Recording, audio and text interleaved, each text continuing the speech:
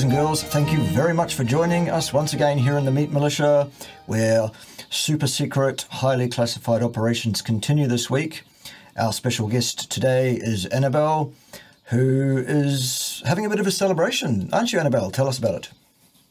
Yeah, so I launched my YouTube channel and I've got to 1,000 subs now, so I'm monetized, which is key. And I don't really mind if I don't grow rapidly now, moving on. But at least I can, get the message out and make it more of something that I focus on. Because obviously, if I'm doing it and not getting paid, then it makes it more difficult to do, having to, earn money somehow. That being said, so on my channel so far, I've been doing interviews predominantly. In fact, that's pretty much all I've been doing, which is cool. I've got some really great interviews lined up as well. But I can let you guys know on here, I guess, as an update. I was potentially going to make an update video, but I don't think I really need to. I'm going to be doing less and less interviews, and I guess it's more of a life update as well. I'm going to be working with a farmer who is on my channel, John Cook. He is based in the UK. And so I'm going to be going there in February, working with him. And so I'm going to be making a lot more content around farming and regenerative farming and kind of what he's doing. So I'm really hoping people like that. I'm not sure how it's going to go because it is very different to what I've been doing. But it is something that I want to show on my channel because I think it's important that people see what it is like, living on the land, working on the land, and the importance of farming and looking after the farmers. And, at the moment they're under such attack. So I think that it might be worth doing that, seeing as the other carnivore channels that I've seen, they do interviews with people. So it's kind of a lot of interviewing the same people. And, if that's already out there, at least I can do something maybe a little bit different because people can go and watch the interviews on other channels. Awesome, awesome. Well, you might not mind, Annabel, if you don't grow rapidly, but we do here in the Meat Militia. So your instructions, my Meat Militia soldiers, are if you are not subscribed to Annabel's fine YouTube channel, you know what to do. Go and make that right. Tell us what the YouTube channel is. So it was under Carnivore Limbic Coach. I changed it to Anabel's Awareness only because of the change in the content, going slightly more towards the farming stuff. And also I want to attract people to my channel who are not necessarily carnivore at the moment and who might not even be on a low carb or proper human diet, as Ken Berry calls it, so that I can get more people there. Because I feel like if it's just carnivore, then it kind of stays in this same circle. And I guess the idea is to get more and more people to understand what this is about and why this is, something that is not just a fad, but actually a sustainable way of life. Awesome. Yeah. When is that happening? So my flight back to the UK is on the 5th of February. So any time after that. I think I might still have a few interviews to be posting from then onwards. I've got a really great interview. I'm really looking forward to this with Gerald Pollock coming up, and that will be in February. So I'll still be doing some interviews here and there, but at the moment I've been posting quite a few quite frequently, and it will just be changing to much more farming content, and then also throwing in some of the stuff about the limbic system and limbic work as well. Cool. I want to say to everyone who's watching this video, I know that you subscribed to a very young carnivore before and it didn't turn out very well, but Annabel is really intelligent and she has a lot of stuff, and I think that once her channel gets going and she gets to share her genius, it will be worth it. So definitely go and subscribe. I'm kind of glad you mentioned that, only because I just want to say that I could have started my YouTube channel about 3 years ago now, when I first heard of and started the carnivore diet. But because I was still in the process of researching it and not knowing what it was and whether it was sustainable or not, I didn't want to start a YouTube channel just to not know what I was talking about or to not know where it was going, or, to then later on say, oh, guys, sorry, I messed up. Turns out this thing is just kind of stupid and it's going to kill you. So I waited a really long time because I wanted to make sure this actually works and, that I'm not just going to be going along with something and then kind of, I don't know, ruin my credibility or reputation. And so I personally believe that the carnivore diet, as in meat, salt, water, is optimal. I don't think fruit and honey are optimal. I don't think, adding in a lot of that stuff, or having 200 grams of fruit a day is optimal. I don't think you have to eat all of your meat raw. I think raw meat is great if it's good quality, but I don't think it's a rule that you have to live by, that like if you don't eat raw meat, you're not carnivore or you're suboptimal as a human or anything. But that's after a lot of time spent and research and experimentation and stuff. So yeah, just for the viewers watching, I'm not going to go down kind of a direction that is away from carnivore or more into the fruit and honey. I know that's not good. It's actually pretty terrible doing a lot of fruit and honey and stuff. So yeah. I'm glad to hear it. Yes, equally glad. And you're not going to go crazy and say that if you cook your meat, you have nothing to do with carnivore and you are fucking slave? No, to be honest with the raw meat, the thing is people need to be careful, because although I think raw meat is great, there are some people who really can't handle it. And you have to take into respect and into account the wider population. We are looking at people who are really, really sick. They typically don't come to a carnivore diet for fun. They come because this is really the last thing they've got left. And so if some people were to eat raw meat, just because of at a place where their gut health is, they could get really sick. And I don't think people really should be eating supermarket meat raw. I'm not 100% sure if there is a massive difference, but I wouldn't do that. I would just, from a farm, as fresh as possible if you're going to eat raw meat. I love eating meat raw, but I don't do it exclusively. And, some things you have to really cook. I don't think you should be eating raw pork, that's for sure. And then I know people have spoken about parasites and how they're not an issue. I did used to believe that they could potentially not be an issue and they could be symbiotic. But after coming back from Bulgaria, I had pretty bad mold toxicity, and mold and parasites go hand in hand typically. I felt horrible for months on end. I felt like my digestion was off. I just couldn't digest anything. Constantly felt full, like something was really, really wrong. I spoke to a couple of people, including people who have been on my channel, who said that you need to try something that is actually banned here now. So I'll use a code. It rhymes with hymerlectin. And I did it, and you would not believe the parasites that came out. Like, these were massive. And after that, I just felt like I had my body back, like a completely different person. But, that was enough for me to think that, okay, parasites are not good, like we shouldn't be wanting to have parasites in our body. And I don't think raw meat can necessarily be the biggest cause of parasites. I think for eating things like unwashed fruits and vegetables and drinking, dirty water and swimming in dirty water and being exposed to fungus, those are much bigger issues. I really think it's difficult to get parasite from meat, raw or cooked.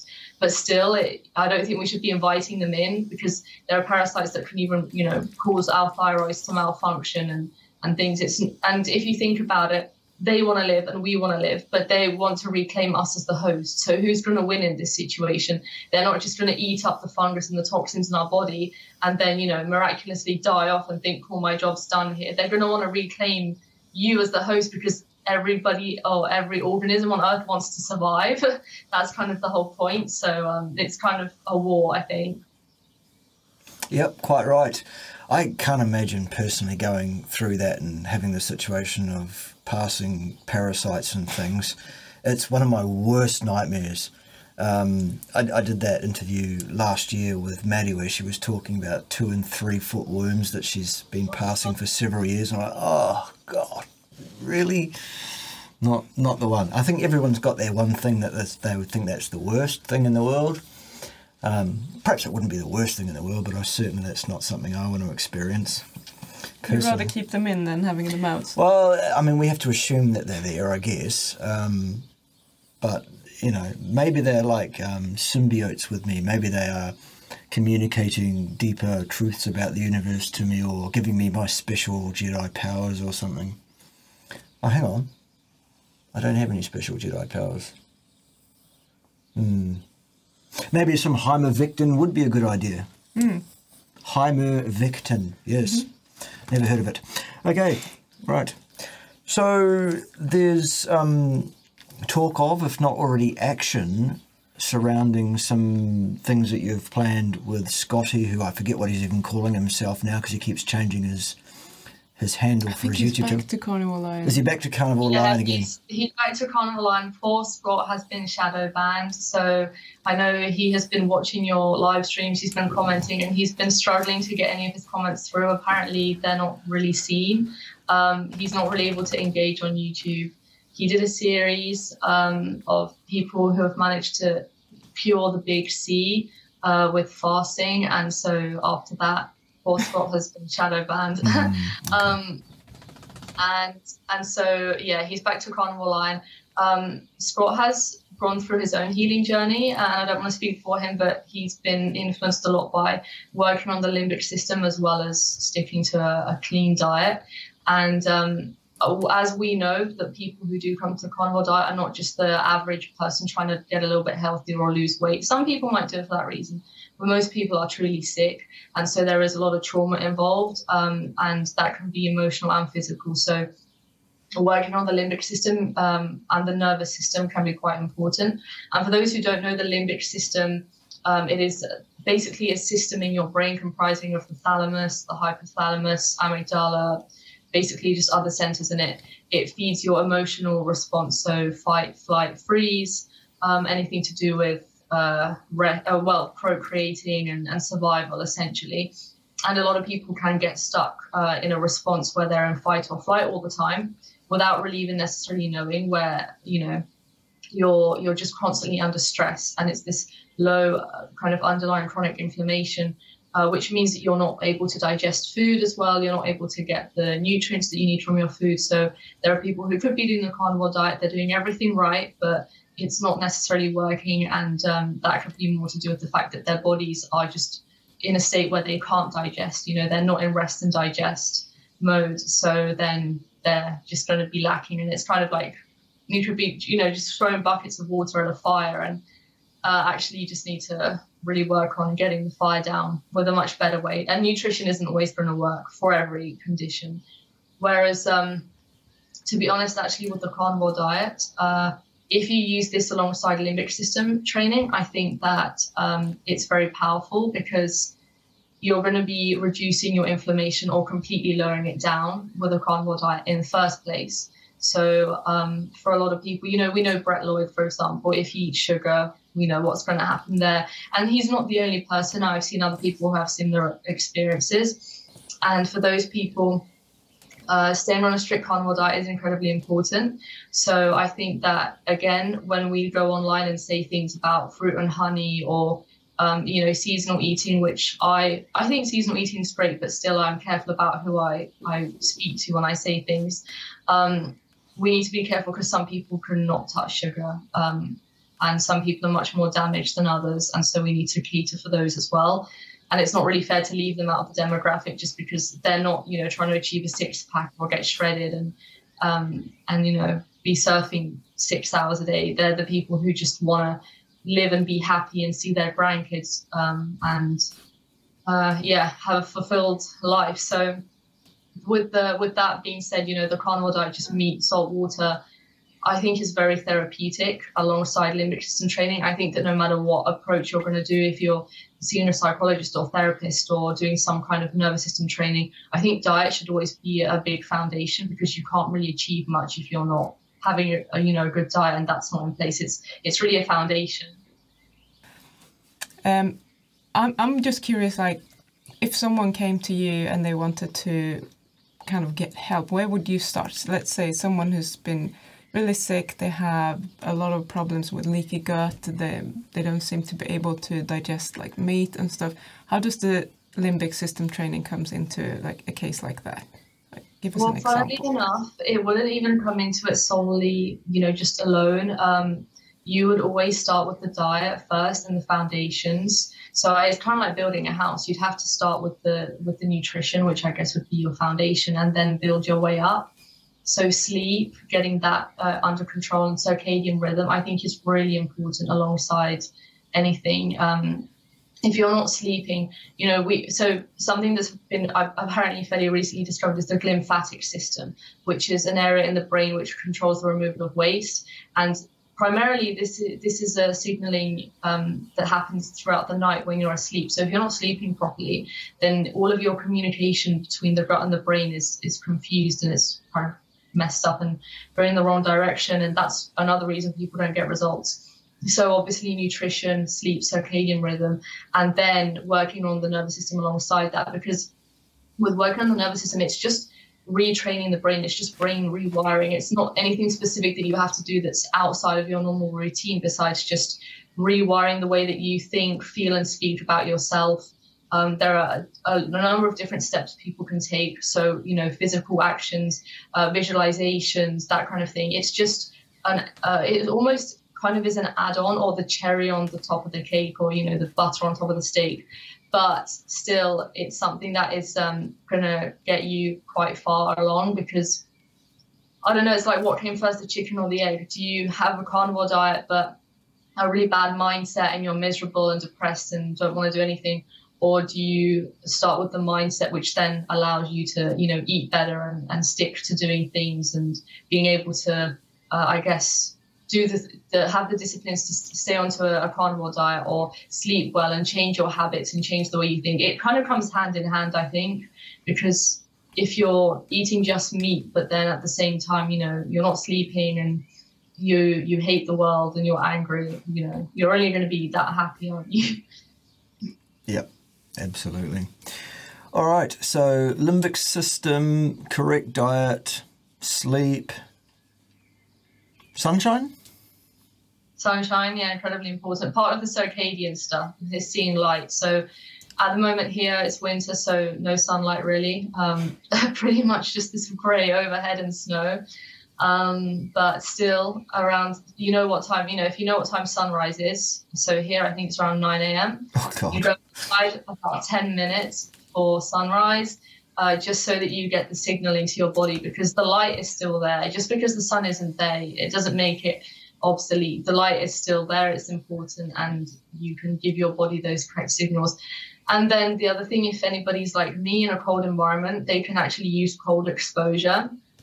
I also want to say that I've heard people recently, very strange comments about how cold exposure, cold therapy is terrible for you long term, and you're stressing your body out, and it's just, pumping adrenaline through your veins. It's actually not true. It really calms down the nervous system. It's really helpful, and it does give a lot more benefits. It can boost dopamine up to 400%. It can help people sleep. It shifts your fat, so essentially turns your adipose tissue into brown fat, which you can then burn. It makes you more resilient, and there are just so many benefits, physiological and, for your brain health as well, to cold exposure. It obviously, if you overdo anything, it's not good. If you were to eat 5 kilos of meat a day, you could say that's potentially not good. But at the same time, it's the dose that makes the poison. It's not that, all cold plunging is bad, and you should never do it. And, I think that there's been a tendency recently for views to get fairly extremist in terms of, all coffee is bad or all cold is bad, and you should only do things that feel good and are comfortable. But, as humans, we're very resilient, and we should actually be adapting and I guess improving our physiology by exposing ourselves to things that are not always comfortable. And on the topic of even things like coffee, I know a lot of people drink coffee. I don't think it's the source of all evil. For some people who are incredibly caffeine sensitive, it's never going to work. You have to know who you are. And for other people, it can actually help with detoxification. So caffeine can help with phase 2 liver detoxification. So for some people who maybe have estrogen dominance, it might be able to help. But again, the dose makes the poison. If you're going to drink 10 cups of coffee a day, not great. If you have one and you can take coffee and you feel like it's helping you, then I don't really see a problem. Awesome. And what's your exercise routine look like? So it varies. I train between 3 to 5 days a week, but I've been training for about 4 or 5 years now. So I'm fairly, kind of into the strength training. If I was starting out, and let's say I was somebody who hadn't really ever exercised before, was very sedentary, maybe had some issues, I'd actually initially work on lowering the inflammation in the muscle tissue through the diet and sleeping, and then working on gaining flexibility and lower back strength first, and then maybe starting with some basic movements like squat, bench, deadlift, chin up, those kinds of things, and just gaining strength but also improving flexibility at the same time. But as for me personally, I train between 3 to 5 days a week, which is quite a lot. And when I go to the UK and work on this farm, I'm going to have to switch over to more calisthenics style training, just because I'm not going to have a gym then. Which will be interesting. So that'll be the first time in 5 years that I haven't trained in a proper gym. But I'm excited to see what's going to happen with that. I'm still going to stick to training in one way or another, but it will definitely be more of a calisthenics style and outside. And that's another thing, actually. I think for people just maybe getting outside and exposing themselves to fresh air would offer a lot of benefit. And even doing something like sprints, if you don't have access to a gym, doing something like sprints can be really good.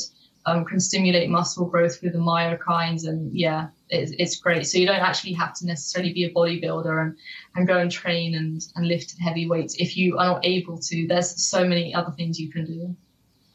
Awesome.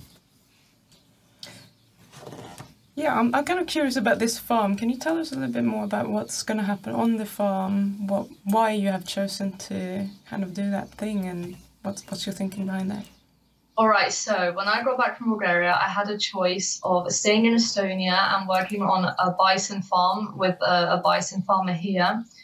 Oh, yeah, which is really cool. I've been there quite a lot. I actually helped my friend to get 2 bison from his farm and wrangle them, but it didn't go so well until the vet showed up and he had to kind of do most of the work. So anyhow, that's a separate story. But yeah, so I had the choice to work with this bison farmer here and stay in Estonia, or potentially go back to the UK and work with this farmer, John, from his farm's called Dora's Dairy.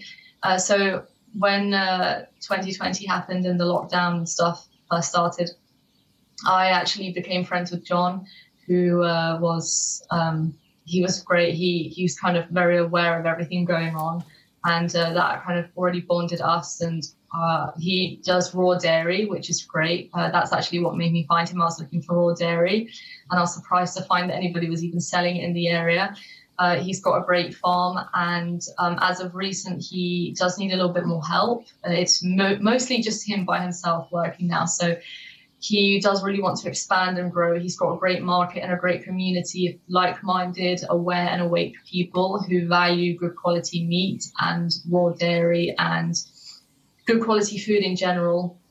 So he is looking for someone to help out. So that's kind of been my choice. And I've been debating whether to stay or whether to go back. But I think ultimately what it has come down to is the fact that I have a really good relationship with Farmer John. I've known him for a long time. And the fact that we're on the same page about pretty much everything, you know, he's carnivore himself. He loves the carnivore diet. It's helped him in so many ways. And the direction he wants to go in with his farm has a lot more in line with what I want to do. And then with the bison farm here in Estonia, well, firstly, I'm really not a fan of this climate, I have to say, just because the winter is too long and snowy and cold. And I can't imagine, you know, spending another year not being able to put my bare feet on the ground throughout the winter because it's completely covered in snow. It can be romantic for a week or two, and then after that, you just want it to go away. So there's that. And also I think that I've spent quite a lot of time alone for the last 5 or 6 months. And if I were to work on this bison farm in Estonia, I know it would be fairly lonely because, you know, Farmer John, he has people coming and going on the farm all day. He's got this very cute little shed where he sells raw milk and eggs, and it's a real community. You know, people come, they chat. It's kind of part of the day. You know, he loves talking to his clients and has got good relationships with them. Whereas here in Estonia, I'd just be on the farm by myself all day doing farm chores, and that is, you know, ideal working on a farm. But just I don't think that I do very well to be alone again for such a long period of time. And I really want to build up this community and help him with that. So when I'm on the farm, I guess I'll just be helping with whatever needs doing, filming a lot of content, helping to grow the farm, improve some of the systems that are already in place, maybe launch a few products, some kind of memberships and subscriptions, and let's see what we can do with it, you know? Awesome. Sounds really, really good. Okay, with all of that said and done, congratulations once again very much on the 1,000 subs on your channel. That is a really meaningful landmark and stepping stone. For those who don't know, that's the level at which you can get your channel monetized and make it worth doing as an enterprise, I guess, in terms of that. Tell us again about all your different social media connectivities. Where can people find you? Where can they get hold of you? All of that. So you can find me on Instagram. I think it's just my name, Annabel Smithson, on Instagram. And then on YouTube, just Annabel's Awareness. I did have Facebook, but not anymore. And I'm really glad about that. You know, I feel like I had to just have one social media platform less in my life to you know, be on and worry about. So you can find me there. You can also find me on, there's a mighty network, the Carnivore Revolution. If you want to join, there's a free part of the network, and then there's also a paid monthly challenge.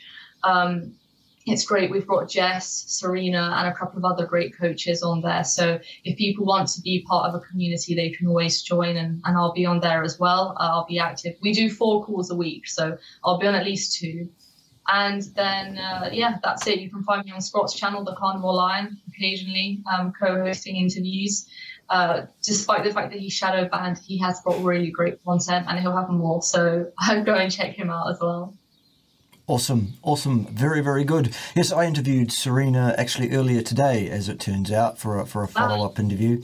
And then later on down the track, probably next month, we'll do a live Q&A with her, and I've got to get Jess back again as well because she's great value. Who else is involved in that, apart from Serena and Jess and yourself?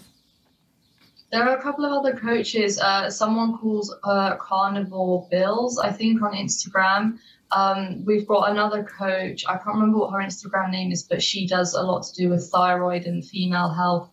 I think it might be growing in the number of coaches who are coming on, so it's constantly going to be changing.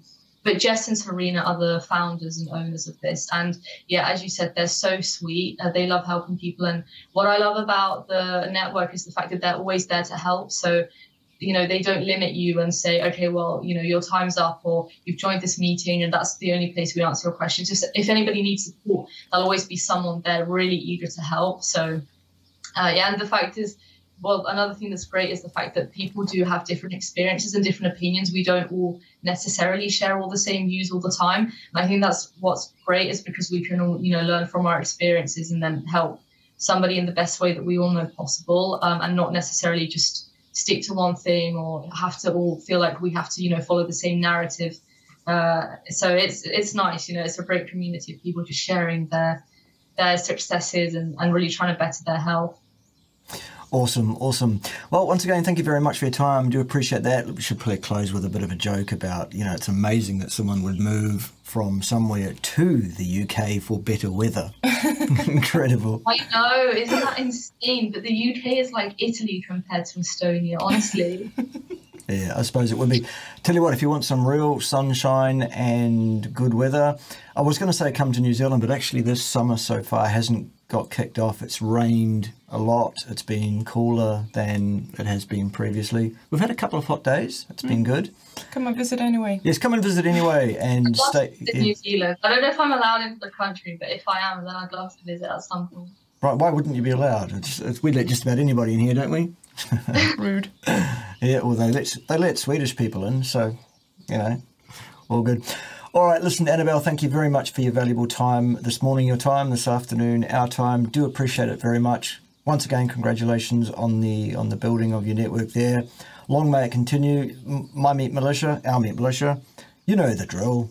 Get across there, subscribe to all of this stuff, like everything, subscribe to everything, hit the bell icon, share it out on your social media platform. You know how it goes. Get it done. In the meantime, we will bid you a fond adieu until I can get Annabel to agree to come and be a co-host on the live Q&A one Sunday. Oh yeah, I'd love to do that. We'll have to find a time slot that works is the only thing, but I'm sure we'll be able to manage it. It will be easier in the UK, I think. Yes, it is. It's only somewhere between 11 and 13 hours difference, depending what time of year it is. So that works a bit better. Yeah. Okay. All right then, wave nicely and say bye-bye. Bye, everyone. And we'll see you next time. Ciao for now.